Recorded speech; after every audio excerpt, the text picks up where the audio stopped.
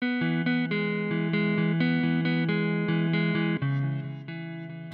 is from Cayman Islands, and he was mistreated when he was younger. He's about 2 years old now.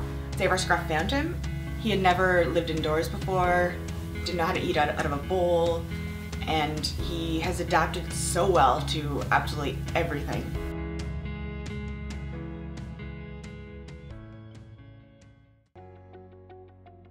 s.o.s Scruff is a Toronto-based charity, and we do dog rescue and rehome through education, advocacy, and adoption. We don't actually have a shelter or anything. We run all of our dog adoption through fostering program. Generally, when you get your foster dog, we'll set you up with a vetting appointment within the first 2 weeks. Depending on what we've discovered in the vetting process, you'll have the dog for shorter or longer. The average time is probably around 4 weeks that you'd have the dog from start to finish. I would 100% recommend s.o.s Scruff.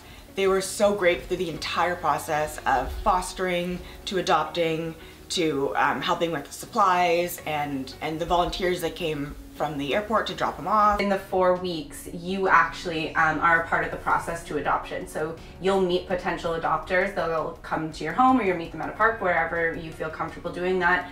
And you actually get to interview them, and you see as a foster parent how they interact with the dog, and then you are actually given the power by s.o.s Scruff to make a decision, and you work with your foster counselor to say who you think is the best home for that dog. I'd say the biggest thing right now for us is helping donate to bring in these dogs, these Nordic dogs, so that we can rehome them before the winter months fully set in.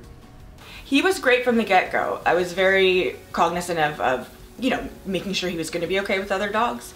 But he was great. He's great with his big sister and has not had any problems with any dogs whatsoever.